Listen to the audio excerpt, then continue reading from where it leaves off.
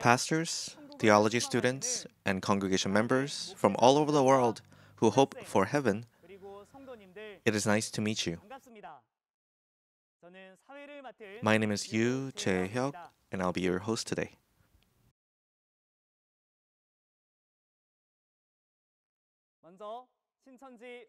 I give all glory and thanks to God who allowed us to open our 신천지 online seminar. Before we begin with the testimony, let us put our hearts together and offer up a prayer to God.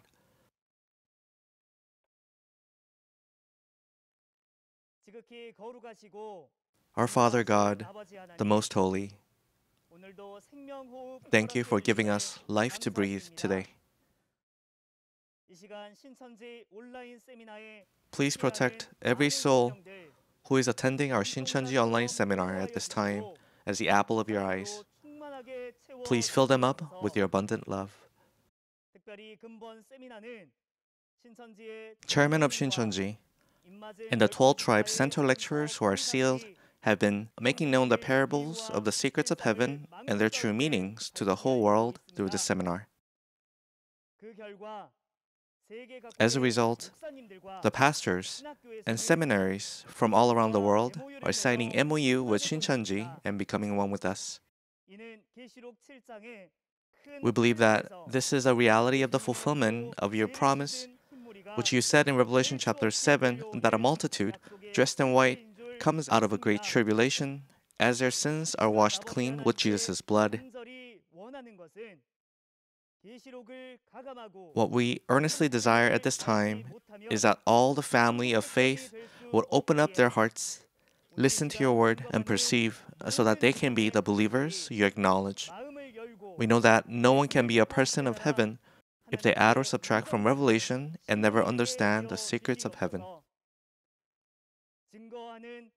Please take hold of the instructor who is testifying to your word today, and let the one who preaches and receives today's lesson bear many fruits together with heaven's grace, so we can glorify you all together. We offer up all thanks and glory to you.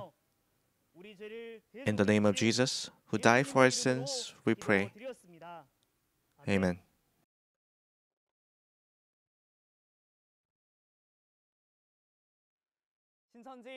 신천지 online seminar, testimony on the parables of the secrets of heaven and their true meanings. We'll continue from our last lesson and go on to Introductory Lesson 14, the figurative new wine, new wineskin, and olive oil to testify to their true meanings.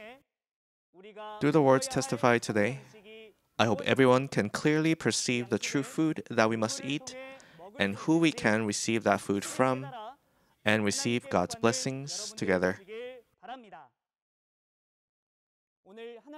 We'll welcome up Instructor Kang Gu-young from Peter Tribe, who will testify to God's word for us today. Pastors, theology students, and congregation members all over the world whose hope is in heaven and eternal life, it is nice to meet you. My name is Kang Gu-young, a center instructor who's standing before you today, having learned the revealed word from our Peter tribe leader among the 12 tribes of 신천지. Our tribe leader has learned the revealed word from 신천지 chairman Lee Man-hee and testified to all that he learned. I, too, plan to testify what I've seen, heard, and perceived without adding or subtracting. Today, I'll be testifying to a lesson titled Introductory Lesson 14, the figurative new wine, new wineskin, and olive oil. Broadly speaking, there are two meanings of wine and olive oil in the Bible. First, there are the physical wine and olive oil. Wine was one of the main things the people of Israel used to consume at weddings. And olive oil was used to light up the lamp inside the tabernacle of Moses. Then, what are the meanings of the figurative wine and olive oil that borrowed the characteristics of the physical ones? Some of you pastors may already know this content, but some of you may not. So please pay close attention at this time as I go over the content once more. First, I'll explain the answer to the figurative meaning. The figurative new wine refers to the new and revealed word. The meaning of a new wineskin that holds the new wine is the new shepherd and their disciples. Lastly, the figurative olive oil refers to the word of testimony of a witness. Let me explain how these answers to figurative meanings of parables came out as we continue. First, let us read from Luke chapter 5, verses 37 to 39 together. And no one pours new wine into old wineskins. If he does, the new wine will burst the skins, the wine will run out, and the wineskins will be ruined. No, new wine must be poured into new wineskins. And no one after drinking old wine wants the new, for he says, the old is better. Let me explain the background story to these words. One of Jesus' disciples, named Levi, who was a tax collector before, held a banquet out of his joy of having become a believer of Jesus. Many tax collectors and Jesus' disciples attended this banquet. And as usual, the banquet attendees shared food together. However, the Pharisees and the teachers of the law who saw this and criticized the disciples by saying, "Why do you eat and drink with tax collectors and sinners?" Jesus then told a parable about this in Luke chapter 5, verses 37 to 39. Jesus said in the parable, "No one pours new wine into old wineskins. If he does, the new wine will burst the skins. The wine will run out, and the wineskins will be ruined." He also said that new wine must be poured into new wineskins. And no one wants a new wine after drinking an old one. What do you think about what he said? Do you think Jesus was really worried about the actual wine and wineskin that he told a story like that? Or do you think he wanted to introduce a new wine since people don't like drinking new wine?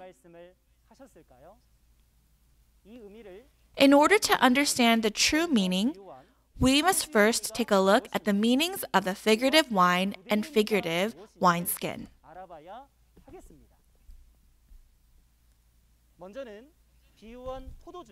The figurative wine borrows its characteristic from the physical wine, which is made out of grapes that come from the vine. This is why we must first learn about the figurative vine, which is a grape tree that produces grapes, in order to understand the meaning of the figurative wine.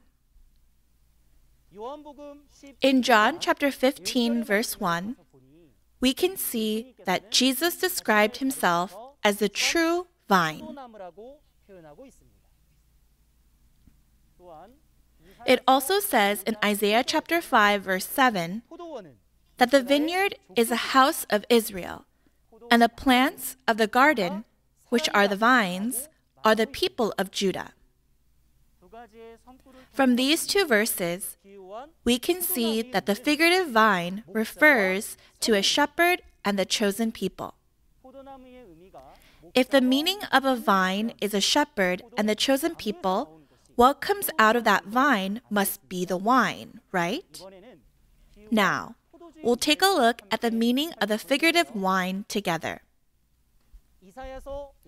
Let's read from Isaiah chapter 55, verses 1 to 3. Come, all you who are thirsty, come to the waters. And you who have no money, come, buy and eat. Come, buy wine and milk without money and without cost. Why spend money on what is not bread, and your labor on what does not satisfy? Listen to me, and eat what is good, and your soul will delight in the richest of fare. Give ear and come to me. Hear me, that your soul may live. I will make an everlasting covenant with you, my faithful love promised to David. We can see from Isaiah chapter 55, verses 1 to 3, that God speaks through prophet Isaiah and tells people that there is certain food for the thirsty to eat, and that they should come and buy it without money, without any cost. Have you ever bought any food without any money? What do you think this food is referring to?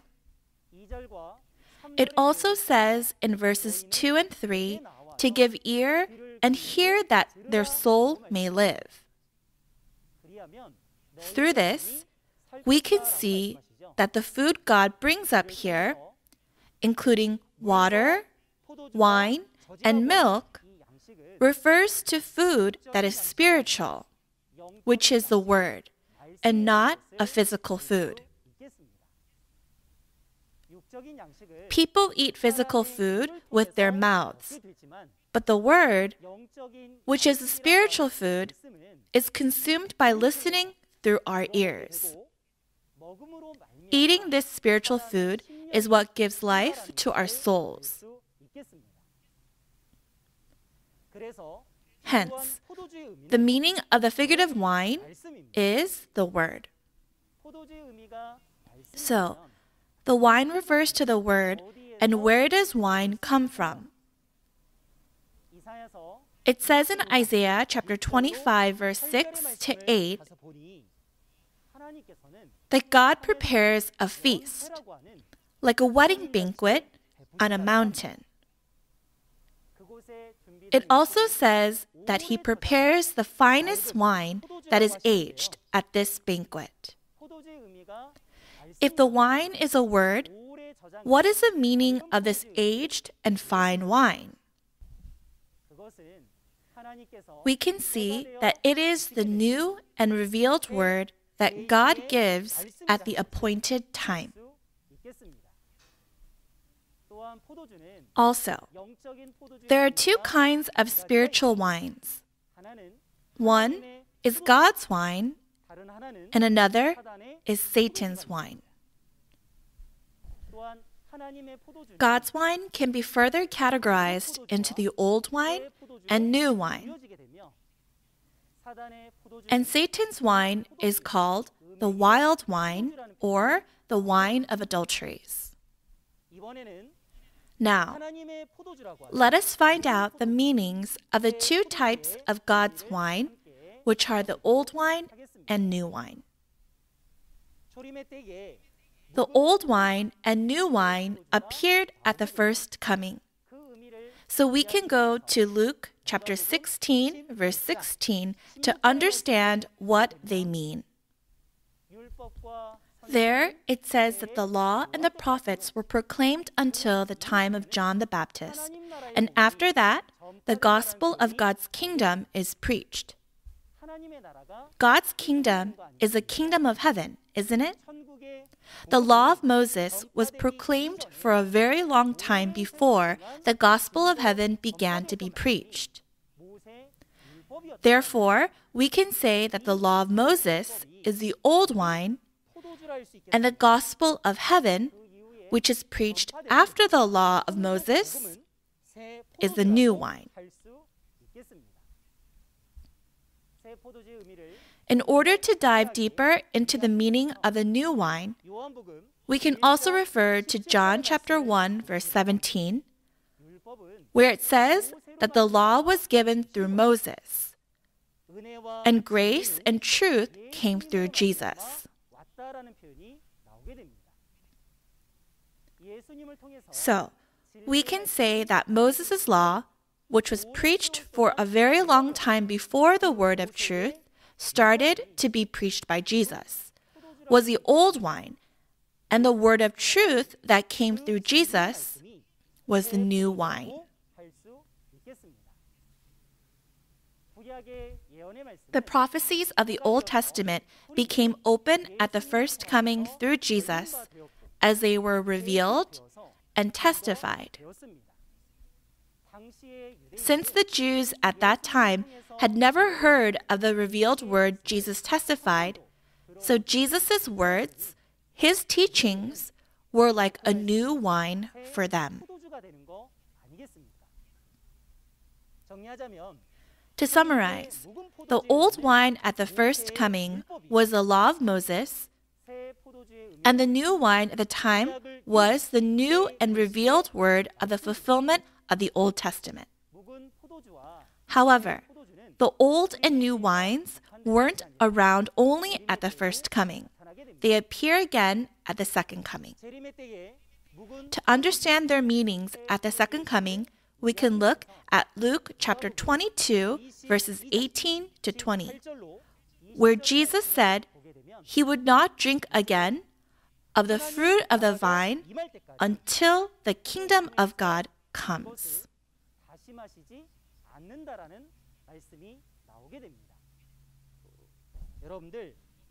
Everyone, what comes from the vines? Wine comes from the vines. According to what Jesus said, this word could be drunk again once God's kingdom comes, because the wine refers to the word. Just as it says in the Lord's Prayer that what is in heaven is fulfilled on earth, when God's kingdom comes, we can see that this time is referring to the time of Jesus' second coming.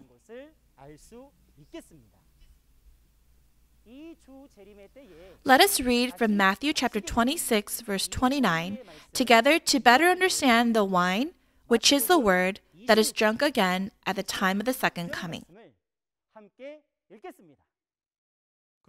I tell you, I will not drink of this fruit of the vine from now on until that day when I drink it anew with you in my Father's kingdom. As we've just read in Matthew chapter 26, verse 29, Jesus promised to drink something new. He said the location where this new thing is drunk is the Father's kingdom, and it comes from the vine. Therefore, we can see that he's referring to the new wine. So, the meaning of the new wine that is drunk at the second coming is the new and revealed word. And the old wine that had been drunk for a long time before this new wine came along was the gospel of the first coming, which was the fulfillment of the Old Testament. Now, let us take a look at the true wine, which is God's wine, and the wild wine and wine of adulteries, which is Satan's wine. We'll first learn about the true vine and true wine. Jesus called himself the true vine in John chapter 15, verse 1. Why do you think he called himself the true vine? This is because God is a true God. Jesus, whom the true God was with, must have also been the true shepherd, right? And it is the true vine from which the true wine comes. Then, what should come out of Jesus? Would it be literal wine? No, right? What came out of Jesus was the word of truth, which has life in it to save people's souls. We can find the expression that the Word in the beginning was God, and there is life in the Word in John chapter 1, verses 1 to 4. We've also seen in God's Word in Genesis that it is also the fruit of life, and the tree of life that bears the fruit of life is the true vine.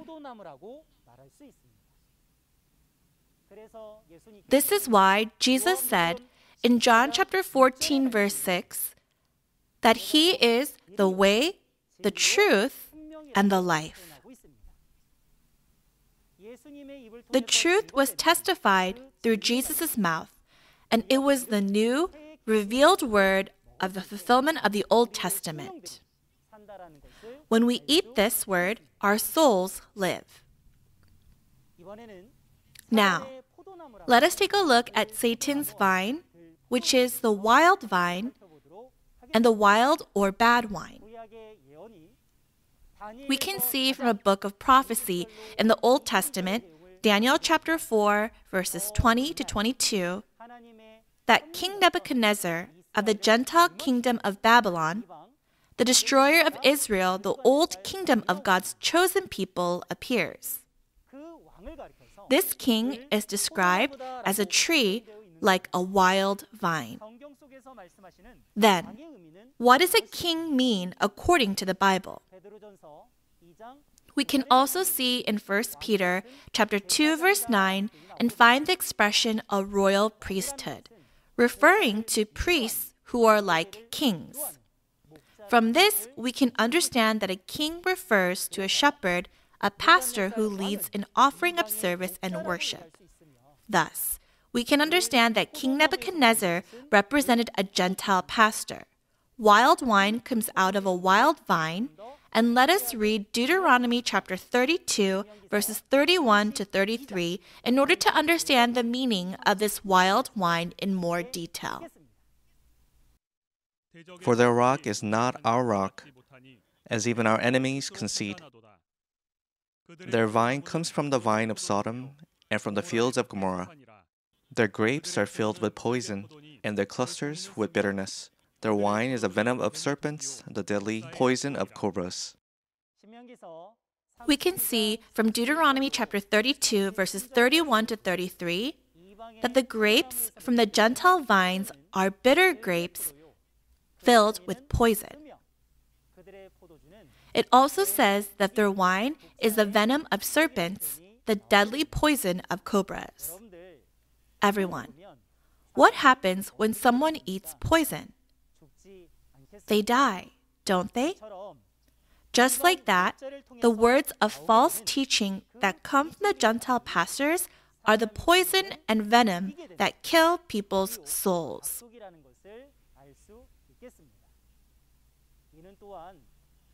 There was also another type of food in Genesis that God said never to eat. This food was the fruit of good and evil. The tree that bears this fruit of good and evil is a tree of the knowledge of good and evil. So we can say that it is a wild tree, a wild vine. The book of Daniel is a book of prophecy in the Old Testament.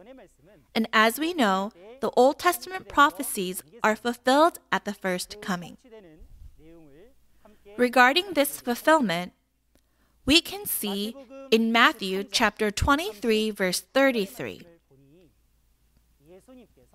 Jesus refers to the pastors of that time as snakes and vipers.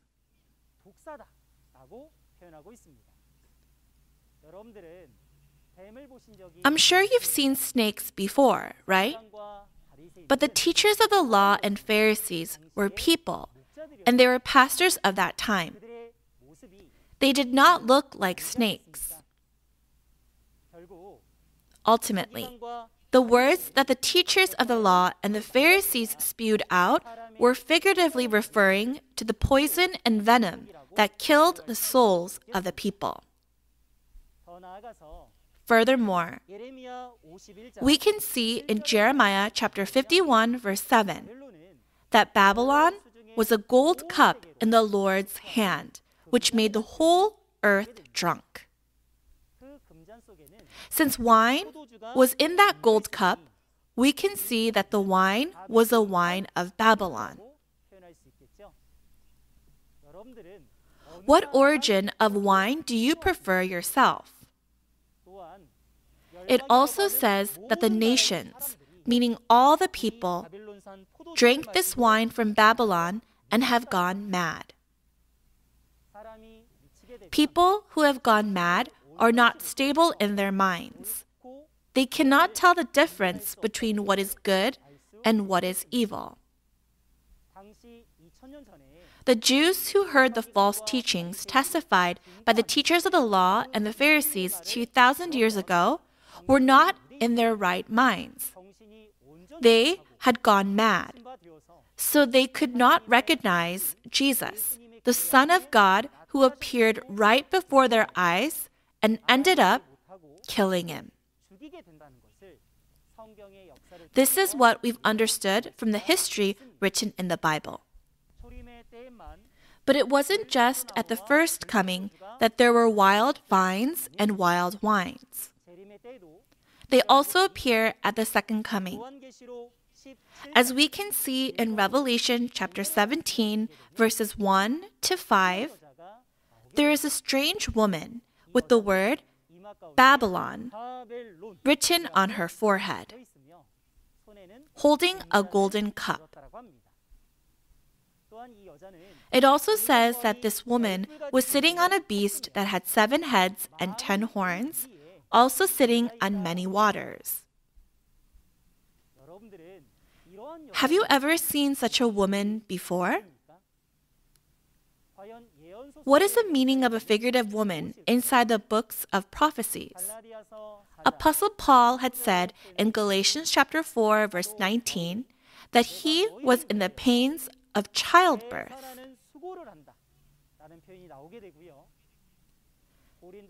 It also says in 1 Corinthians chapter 3, verse 2, that he gave them milk, not solid food.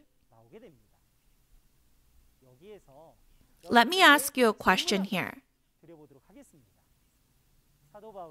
Was Apostle Paul a man or a woman? He was a man, right? I too am a man. Even though Apostle Paul was a man, he said he was in the pains of childbirth and fed people milk. From this, we can see that although he was physically a man, he spiritually gave birth to and reared spiritual children after receiving the seed of the word as a shepherd, a pastor. But the woman who appears in Revelation chapter 17 is not an ordinary woman or an ordinary pastor. It says she's a prostitute. A prostitute refers to an adulterous woman, right? Being adulterous refers to the fact that this woman had a relationship with the spirit of Satan instead of God's spirit. So we can see that this prostitute is Satan's false pastor, not a shepherd of God. It is also written that the prostitute holds a golden cup with the wine of adulteries in it. The wine of adulteries refers to false doctrines, the words from the commentaries. Commentaries are people's own arbitrary thoughts and interpretations that attempt to explain the Bible.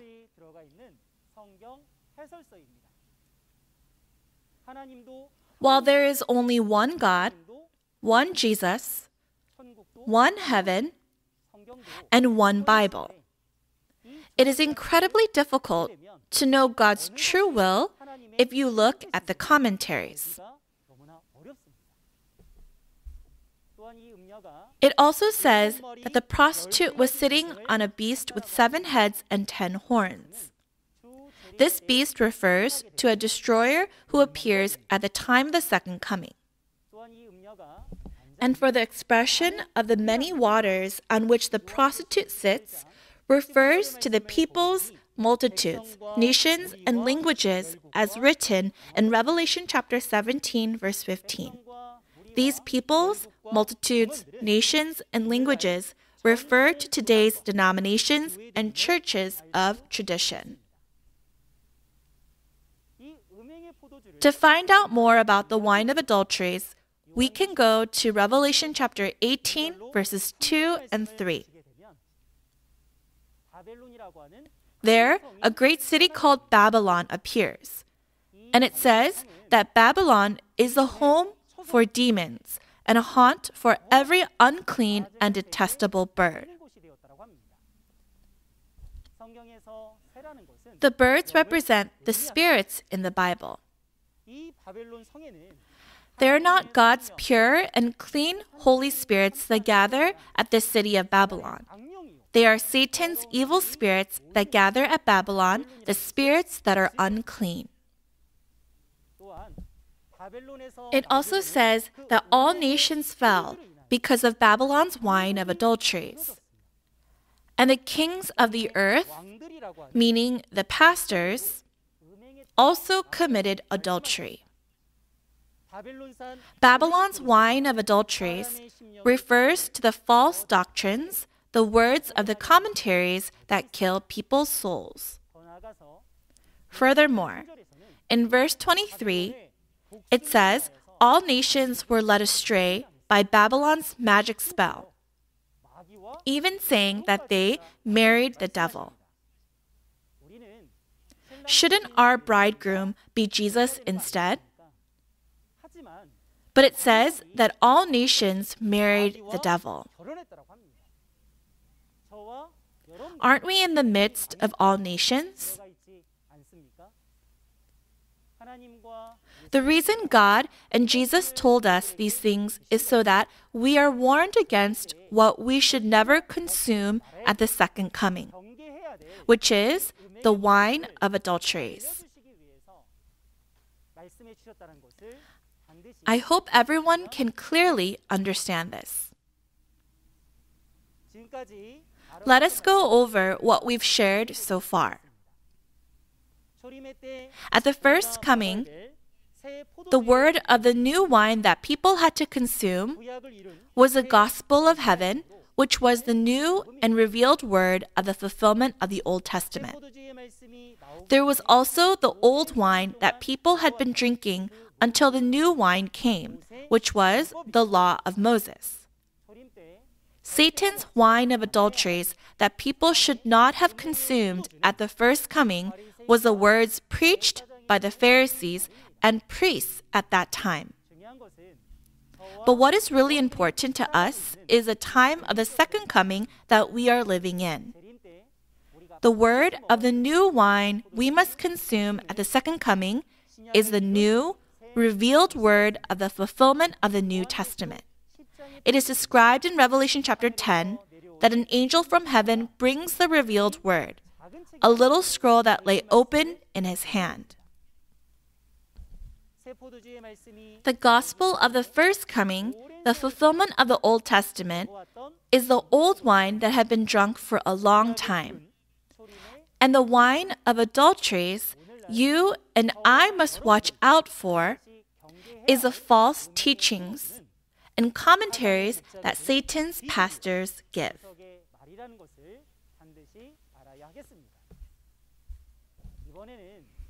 Now, let us take a look at the meaning of wineskin that holds wine. Wineskin is a type of a vessel that holds food made out of various materials. This is a physical characteristic of a vessel. In order for us to understand the meaning of the figurative wineskin and vessel, we can see in Acts chapter 9, verse 15, that Jesus refers to Apostle Paul as a chosen vessel of Jesus to bear Jesus' name before Gentiles, kings, and the children of Israel. I'm sure you have many bowls and vessels in your home too. Do you think Apostle Paul was a physical bowl? No, right? Just as we put physical food in bowls, the spiritual food of God's Word is put inside of Apostle Paul's heart. Apostle Paul can be described as a figurative vessel. So the meaning of the figurative wineskin is a person's heart. And there are two kinds of spiritual wineskins. One is an old wineskin, and another is a new wineskin.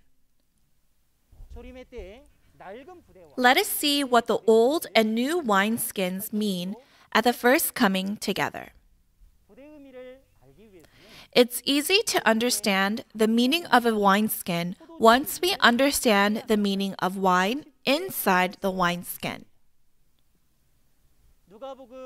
We can see in Luke chapter 5, verses 37 to 39, that the old wine of the first coming is a law of Moses, and its new wine is a new revealed word of the Old Testament's fulfillment.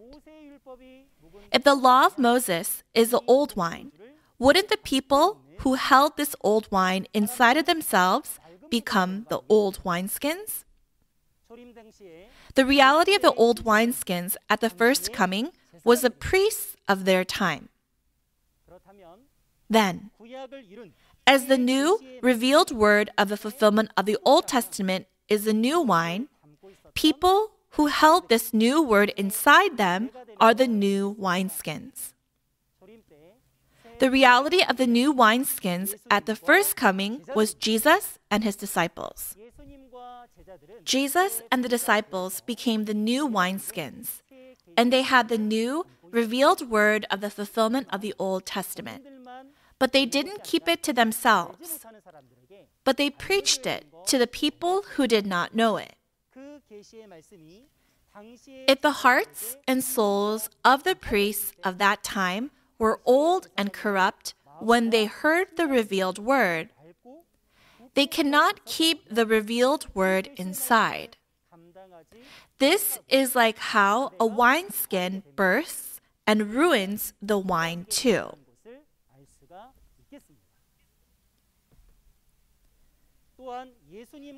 But Jesus and his disciples weren't the only new wineskins at the first coming. Mainly, there was a person named Paul who was also a new wineskin. You can see in Philippians chapter 3, verses 4 to 9, that Paul was faultless in legalistic righteousness and persecuted the church zealously.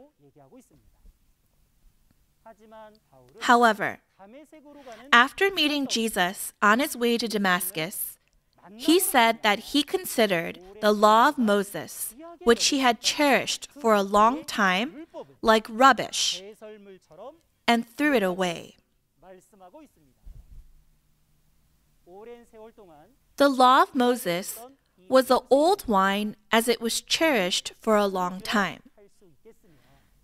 And the knowledge of having known Jesus, the revealed word, was the new wine. By reflecting on Paul's life, we must discern if the words you're listening to now are of old wine or new wine. If they are the new wine, please become the new wineskins that could hold the words of this new wine instead of the old wineskins.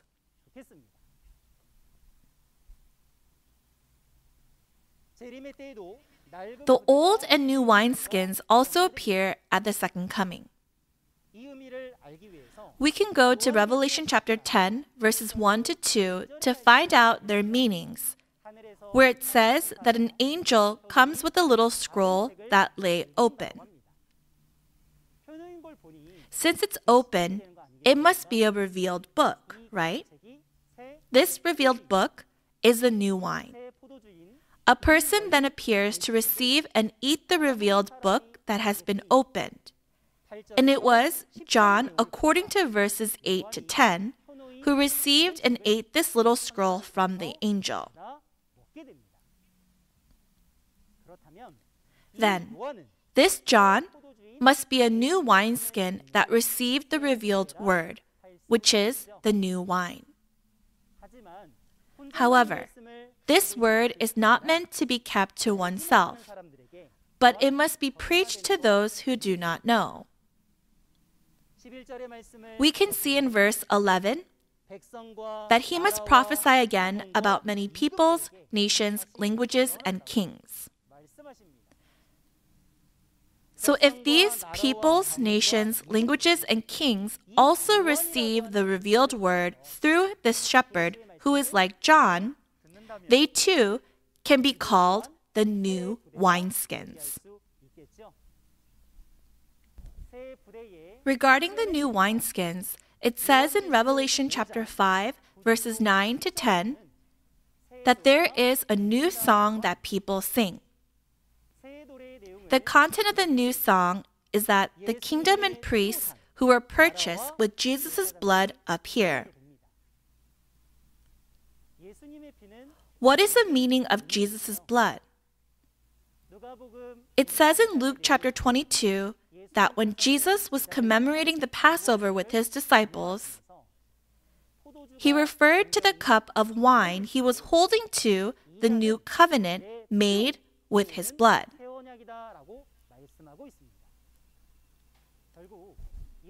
Ultimately, Jesus' blood refers to the new wine. And those who consume this new wine among the peoples, nations, languages, and kings, and come out become God's kingdom and priests.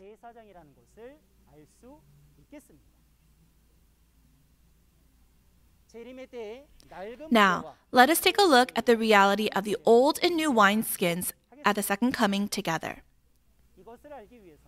Finding out the meaning of wine that goes inside the wineskin can help us understand. The old wine at the second coming is the first coming's gospel of the Old Testament fulfillment, and the new wine is a new, revealed word of the New Testament's fulfillment. Since the gospel of the Old Testament's fulfillment at the first coming is the old wine, the old wineskins that held this wine are today's pastors of the churches of tradition.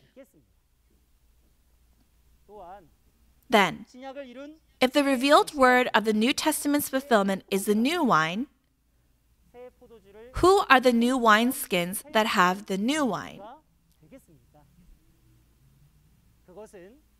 They are the promised shepherd, New John, and the new priests of the 12 tribes.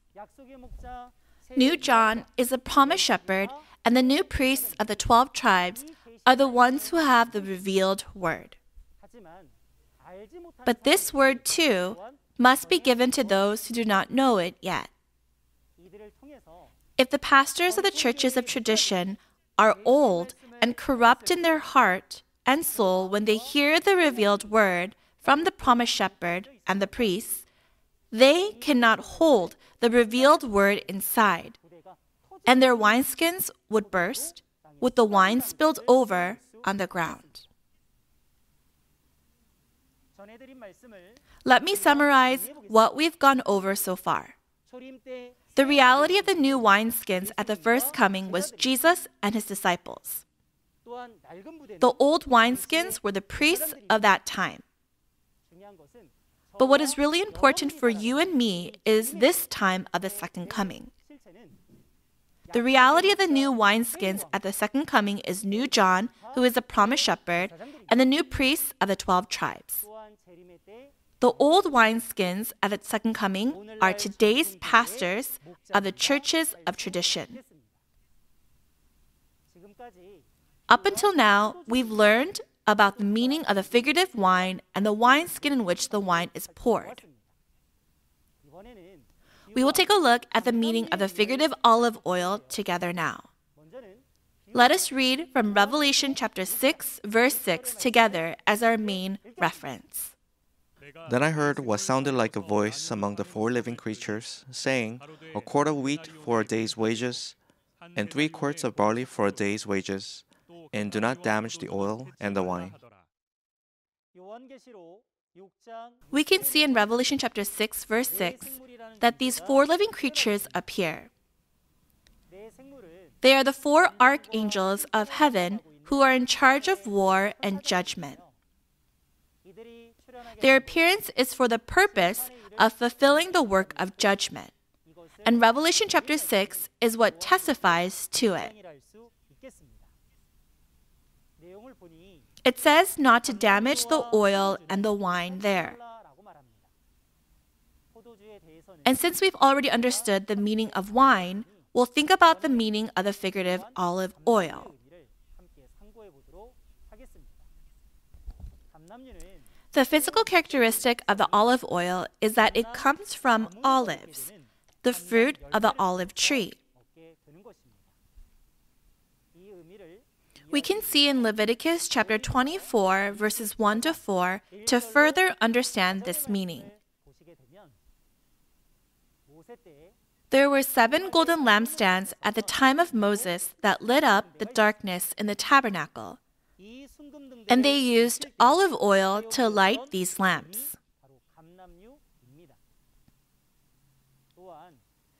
We can also see in Zechariah chapter 4, verses 1 to 4, where Zechariah sees a vision. In the midst of his vision, he sees 7 golden lampstands. Zechariah asked an angel about their meaning.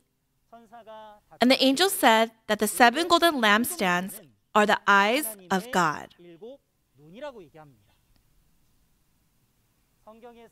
In the Bible, the eyes refer to the spirits. So, the 7 golden lampstands Moses made on earth came from what was seen from heaven, the 7 spirits. It also says in verse 11 to 14 that Zechariah sees 2 olive trees on the right and left of the 7 golden lampstands. Zechariah asked the angel about these 2 olive trees too. And the angel said that the olive trees are the 2 anointed ones.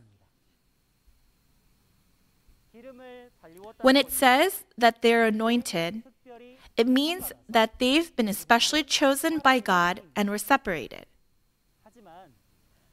But we should look at a few more verses to clearly understand the meaning of the figurative olive tree and olive oil. To find out in more detail, we can see in Revelation chapter 11, verses 3 to 4, that the 2 witnesses are described to be the 2 olive trees. And what comes out of these 2 olive trees is the olive oil. Then, what should come out of the 2 witnesses? Should it be the actual olive oil? No, right? Since they are the witnesses, what is testified from their mouths should be the word of testimony, and that is the olive oil. Then, why are they described as the 2 witnesses? We can see from how it's expressed in Revelation chapter 10 that an angel from heaven comes with the little open scroll, and there's a shepherd who receives and eats that scroll. He is John. And there's a person who helps John by his side. They are the 2 witnesses as described in Revelation chapter 11.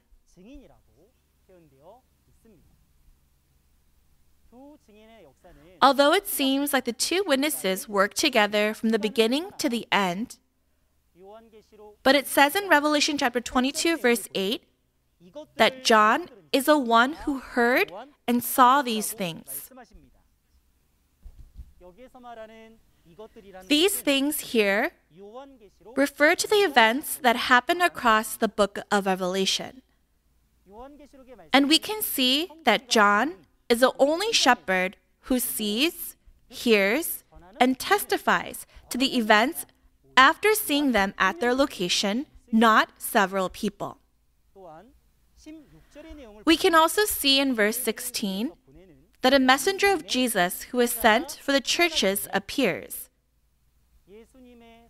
And he testifies to these things, which are the events of Revelation. We can see that John mentioned in Revelation chapter 22, verse 8, and Jesus' messenger mentioned in verse 16 are ultimately the same person. Let us also take a look at another parable that we must understand in order to enter the kingdom of heaven. In Matthew chapter 25, verses 1 to 13, Jesus tells a parable of the 10 virgins describing what heaven will be like at that time.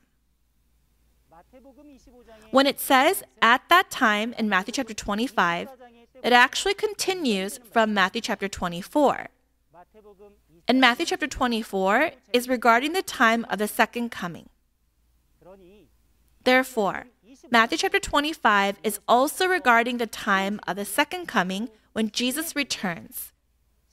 And this parable of the 10 virgins are about receiving Jesus, the bridegroom, at that time.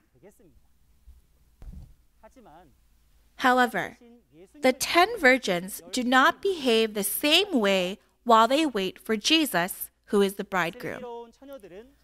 The wise virgins had lamps, and they had enough oil too.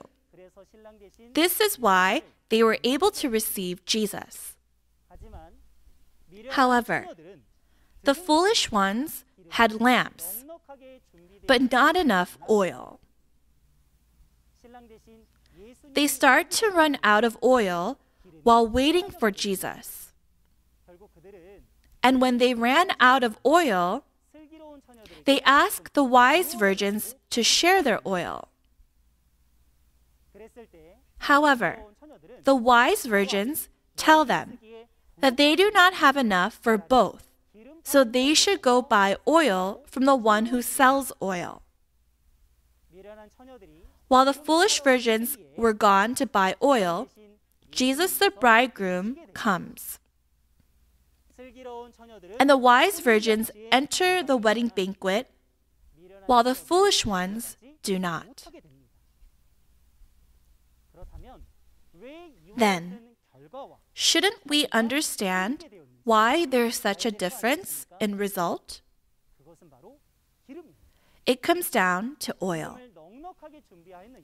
Whether you've prepared enough oil or not can determine you taking part in the wedding banquet.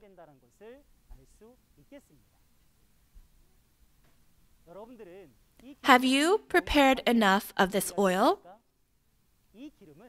What is this oil? Is it referring to actual and literal oil? Let's first take a look at the meaning of a lamp in order to understand the meaning of oil. We can see in Psalm 119, 105, that lamps in the Bible refer to God's Word. As it says that God's Word is a lamp to our feet and a light for our path. It also says in 2 Peter chapter 1, verse 19, that we have the prophetic word more fully confirmed, and it is like a lamp shining in a dark place. Ultimately, the meaning of the figurative lamp is God's word, and it is the prophecy. But a lamp cannot be lit alone. Oil is necessary to light it, isn't it? The meaning of the figurative oil is a word of testimony that comes from a witness. The lamp is the Bible, and the oil is a word of testimony of a witness. Therefore, we can see the kingdom of heaven that has been promised when we hear the word of testimony testified by the witness who preaches what he has seen and heard at the location of the events. This is how we can enter the kingdom of heaven that has been promised. Just like how a lamp lights our path in darkness, the word of testimony given by the witness who saw the events of the fulfillment of Revelation, the fulfillment of its prophecies, can guide us to discover and enter the kingdom of heaven of promise. This is what we must understand.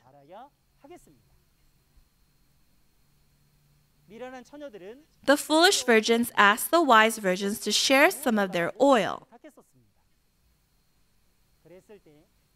But the wise virgins advised them to buy oil from the one who sells it. Then, who is the person that sells oil? And where is that oil sold? If this oil were physical oil, it must be a gas station where we can be filled with this oil, right? It's not that Jesus told us this parable so we can go to the nearest gas station. Ultimately, the one who sells oil is Jesus' witness. I hope everyone here meets Jesus' witness and prepare enough of this oil so that we can be the children of heaven who receive Jesus, our bridegroom. Let's go over what we've discussed so far today. The figurative new wine of today, the time of Jesus' second coming, is the new revealed word of the New Testament's fulfillment. And the new wineskins are the promised shepherd, who is New John, and the new priests of the 12 tribes.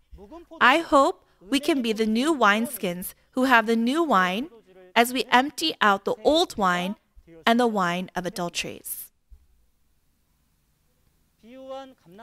The figurative olive tree is a witness, and the olive oil is a witness's word of testimony. I hope everyone here will meet the witness who sees, hears, and testifies to Revelation's prophecies and their fulfillment, light our lamp, and receive our Lord who returns. What we must know is that the secrets of heaven are recorded in parables. We must understand the parables to enter the kingdom of heaven that has been promised. We are able to clearly testify to the parables because we have the physical entities of the fulfillment that appeared as they were promised. I hope everyone will clearly perceive to become the people of heaven. Next time, we'll have a more awesome and skillful instructor to hear more about the testimony of God's Word. Please join us next time, too, to share a moment of perception together. We are one within God and Jesus. We are one. We'll finish the lesson here with a prayer.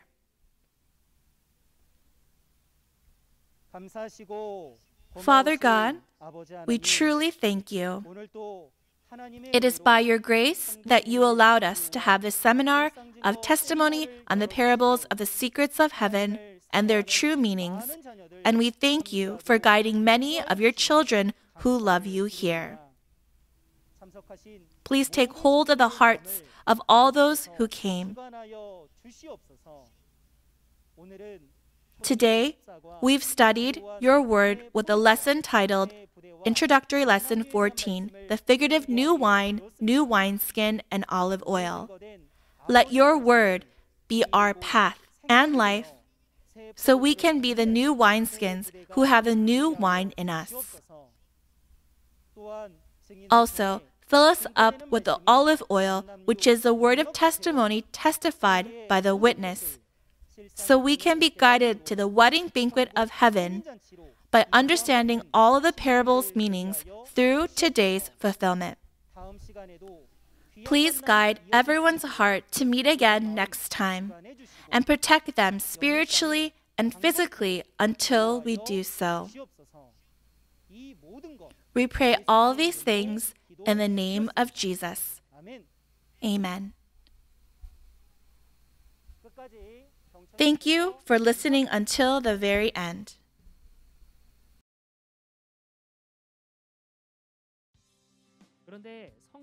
In the books of prophecies in the Bible, There are the spiritual mountain, rock, and idol that are borrowed from their physical characteristics. What are their true meanings? Which mountain should we go to? We must go to the mountain of salvation, right? Aren't we curious to find out which mountain this mountain of salvation is? Shall we find out from Jesus' words? Then, who is him who overcomes, who received the white stone of judgment?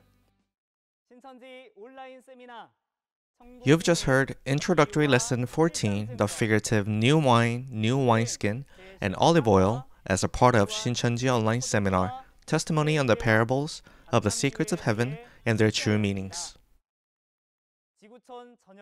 Pastors who are listening to these words from all over the world now, and the congregation members who believe in God,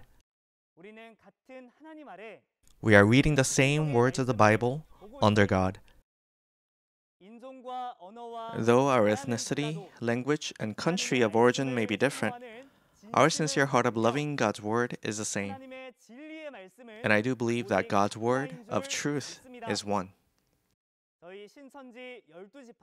The 12 tribes of Shincheonji desire to live in the kingdom of heaven, the place of freedom, peace, and love, where there is no sin or law, with God with us. We desire to carry out our life of faith by sharing the word of truth with everyone from around the world. Many pastors and theology schools that recognize our sincerity have signed MOU with us, Shincheonji, for a continued biblical and cultural relationship. Shincheonji is open to anyone who loves God's Word. Pastors who earnestly desire to sign MOU with us after hearing our teaching from this seminar series can contact us by calling the numbers on the screen.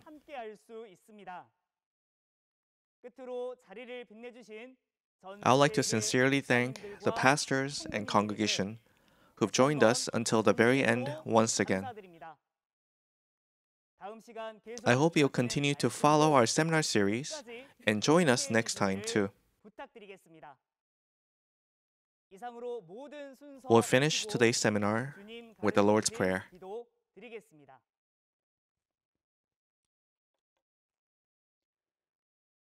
Our Father in heaven, hallowed be your name. Your kingdom come, your will be done, on earth as it is in heaven. Give us today our daily bread. Forgive us our debts, as we've also forgiven our debtors. Lead us not into temptation, but deliver us from the evil one.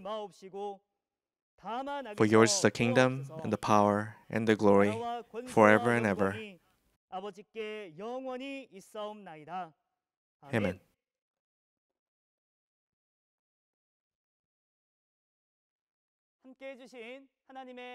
God's family, thank you for being with us.